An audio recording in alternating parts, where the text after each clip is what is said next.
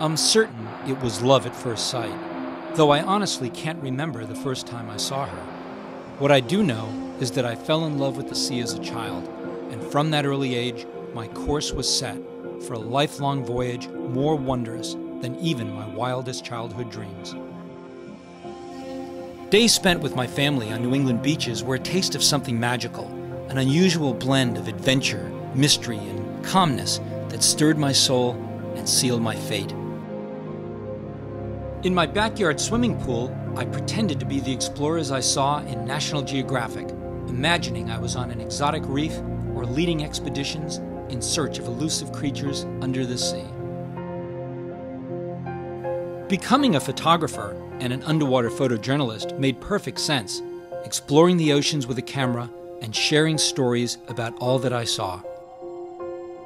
Thinking back on it, I suppose the odds were about 1,000,000,000 to 1.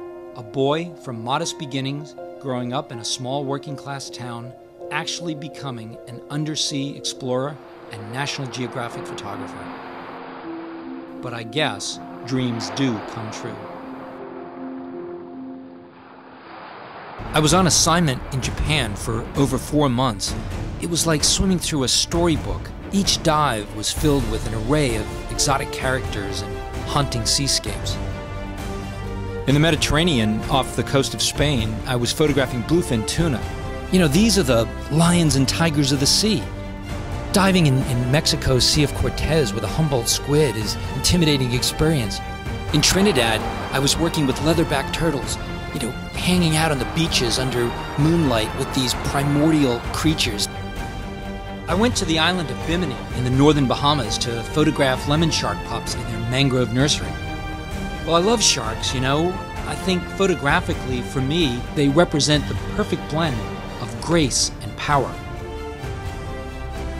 In the Gulf of St. Lawrence, I spent weeks surrounded by pack ice with these beautiful harp seals in magical light. This ended up becoming a cover story for National Geographic.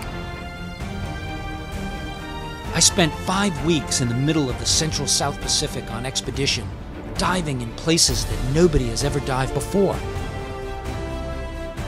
Antarctica is like nothing else. The grandeur of the place. There's something pristine about these cold environments. They're harsh to work in photographically, but I love the pureness of it all. Working with manatees was a very zen-like experience.